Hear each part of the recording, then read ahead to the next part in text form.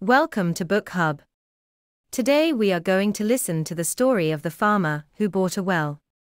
Once, there was a farmer who lived in a small village.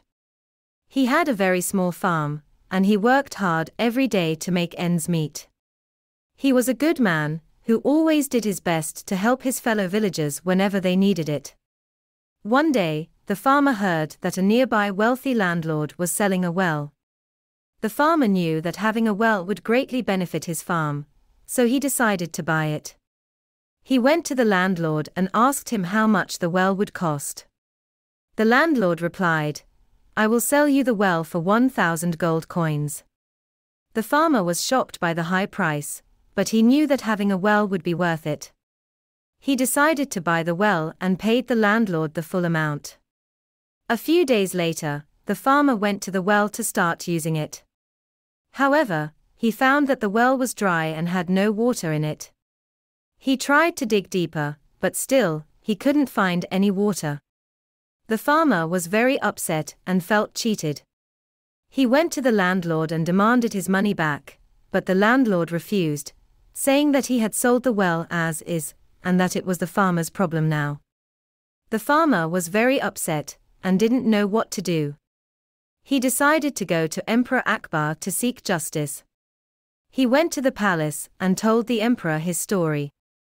Emperor Akbar listened patiently to the farmer's story and then called Birbal, his wise minister. Birbal arrived and listened carefully to the farmer's story as well. After hearing the farmer's story, Birbal smiled and said, "Don't worry, I have a solution to your problem." The next day, Birbal came to the farmer's farm with a large group of people. They all started digging a large hole near the well. The landlord saw what was happening and asked Birbal what was going on. Birbal replied, "We are digging a well next to your well.